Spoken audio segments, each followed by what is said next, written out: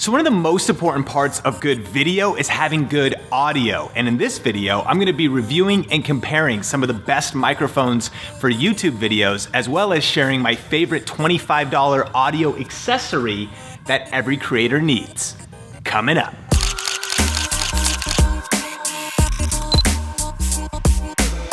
Hey, what's up? Sean here with Think Media, bringing you the best tips and tools for building your influence with online video. And on this channel, we do a lot of tips and strategy videos, as well as tech review videos just like this one. So if you're new here, consider subscribing. And hey, at any point during the video, check out show notes and links in the description below. I'll list out all of the gear mentioned, as well as anything else I forgot. Let's jump into the video. So audio is one of the most important parts of every video. In fact, a lot of times people will tolerate low video quality, but they'll give up quick on a video if it has bad audio quality, right? I mean, let me know in the comments if you can relate to that. No matter how much you're into the content, if the audio is hard to hear, or it's not very good, or if it even hurts your ears, you'll bail on the content right away. And so leveling up our audio for our videos is so important. And one of the best ways to do that, of course, is by investing in microphones. Now, one of the most popular styles of microphones for YouTube videos are shotgun mics. You'll see this in a lot of the Canon video creator kits.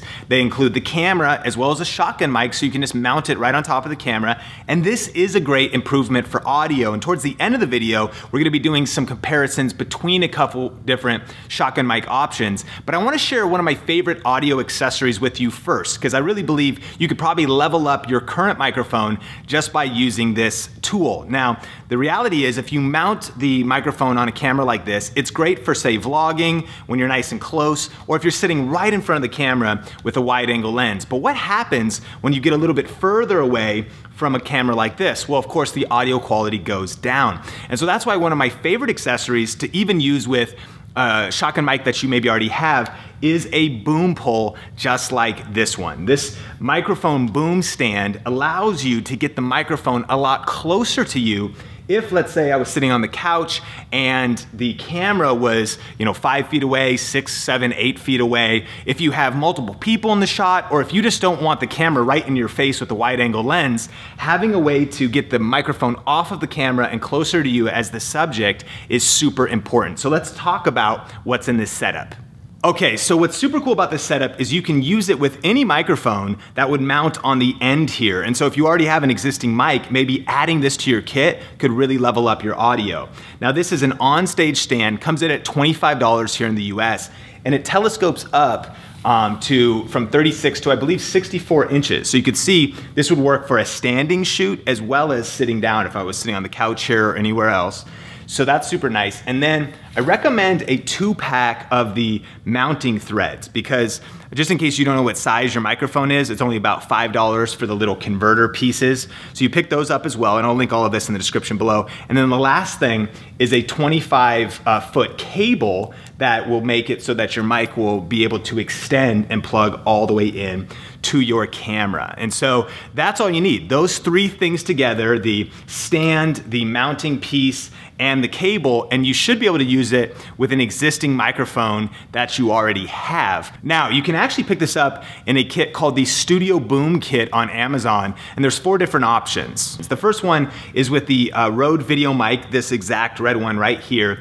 And that comes in at $179, and it's just with basically everything you see here. If you go to $199, they also include the wind sock, but you might not need that, especially if you don't plan on shooting outside. But if you do, those dead cats that slide on here are nice if you plan on shooting in wind. And then they also have the same kit with the Rode Mic Pro version, and you can either get the Pro or the Pro with the wind sock as well, and those are more expensive. So again, details about all that stuff in the description below.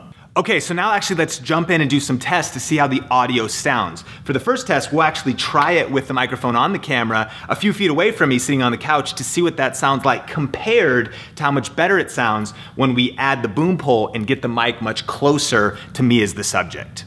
All right, so just for example's sake, this is the Rode VideoMic just on top of our camera. And so it's about 5 to 7 feet away, plus I'm in a loft area that's pretty echoey here. So you can see that immediately you're having a little bit better audio because it's a Pro mic, but as we integrate this boom pole and move the mic a lot closer, let's check out the difference in sound.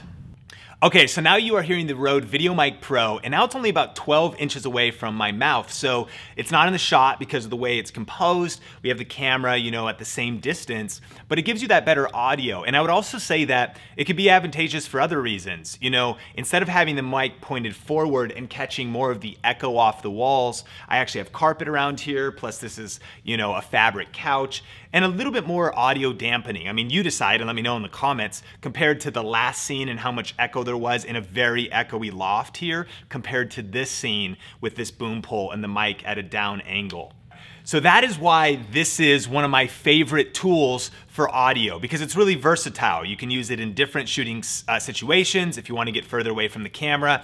Definitely if you want to do group shots. A lot of times when Benji and I will shoot for video influencers, we will use this setup, and it's perfect for having like 2 people on a couch, or even more, even 3, or an interview setting. A lot of different things that you could do with this, and a good price, and something you could add to your kit. Even if you already have a microphone that you're using, you could just incorporate this. But now let's test through a couple different mics on here. We're gonna test this VideoMicro that is not powered. You've already heard this one. We'll also do the Rode VideoMic Pro, and I'll even share a couple budget options for YouTube microphones as well.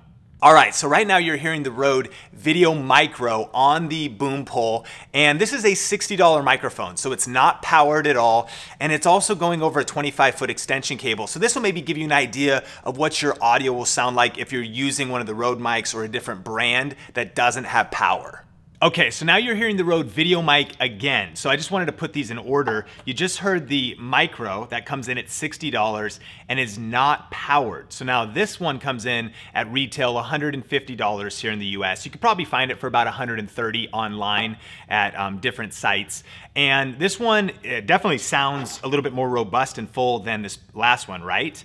And it's also because it is powered, takes a 9-volt battery, and is a great sounding mic. However, in the next scene, we're gonna test the Pro version. This one doesn't really have any audio gain. That one has a plus 20 dB gain on it, and is just a few more Pro features. But this is a great mic, and you can actually grab this with the Studio Boom Kit on Amazon for $179 out the door if you don't have a mic yet. And that's actually a pretty good setup because you save a few dollars even on the accessories when you combo it all together, meaning the boom pole, the cable, the little converter piece, and all of those things. So that's actually one of the best all-around audio setups for YouTube, in my opinion. Okay, so now you're hearing the Rode VideoMic Pro. Now this mic comes in around $220 here in the US and has a couple extra features. Mainly, it has the ability to go plus 20 decibels. And I found that lately, that hasn't mattered too much for us when we're shooting on like Sony or Panasonic cameras, but we really use that plus 20 a lot when we shoot on Canon T7i, T6i, the Canon 70D, because the preamp in the camera is kind of noisy. So we actually go plus 20 and we turn the gain all the way down to just 1 click up, and that sounds really good. And that's kind of our ideal audio setting for shooting with Canon. And this microphone, you know, doesn't have that plus 20 dB, so it's nice to have that, and probably worth it to get the Pro version just for that reason alone. However, if you're on like Panasonic or Sony, a lot of times we're just shooting with it at 0, and this is how it sounds. Okay, so we just compared a few different microphones, and I think that the results of all of those were great, right? I mean, do you agree? I think they're all usable, workable audio for YouTube. Sounds professional, sounds clean, but they all are, you know, they still cost a few bucks to even invest in even that $60 mic. So I did mention some budget options, and one of them is the TAKSTAR shotgun microphone. It's a $28 microphone that you could mount on the same setup, and it has a lot of great reviews. I have friends that use it. So I definitely recommend that if you really want to be on a budget. If you were to get that microphone and still get this boom setup for around $50, $60 total out the door, you could get the shotgun microphone, the cable, the stand, and you'd have a great solution without breaking the bank. But my last budget option, that's kind of off topic with shotgun microphones, but just in case you're really strapped, is using a lapel mic from BOYA. I've talked about this in other videos. It's the BOYA M1, and this is $20 out the door. You don't need a boom pole, you don't need anything else. You can just plug it straight into the camera. So let's hear how it sounds right now. All right, so right now you are hearing the BOYA BY-M1, a $20 microphone, which as you can see, this is what it's gonna sound like. And it's a little bit different, right? You're gonna attach it to your shirt and it wouldn't work if you needed to have multiple people on camera or whatnot, which kind of goes to the fact that usually there's not one audio solution for every different scenario. But this is also a great solution, especially if you just wanna have a little bit better audio without spending too much, or if you wanna get a more versatile setup, definitely checking out shotgun microphones with the boom pole. Okay, so I hope that those tips were valuable, but I realized there's a lot of other mics that we did not cover, whether that's microphones for interviews, for live events, USB microphones for doing voiceovers or gaming, smartphone. There's so many different audio solutions. So we actually have a whole series out. If you want to check that out, we'll link to the playlist on the YouTube card as well as the description below with all of our videos on the best microphones for different situations. Question of the day, what microphone are you currently using to create your videos? And do you have any audio tips for the Think Media community? Definitely post your comments down below. So thanks for checking out this video. Subscribe for more videos just like this. And if you want to check out our series on microphones, just click or tap the screen right there. Or another video from Think Media, you can just click or tap the screen right there. Until next time, Think Media is bringing you the best tips and tools for building your influence with online video. Keep crushing it, and we will talk soon.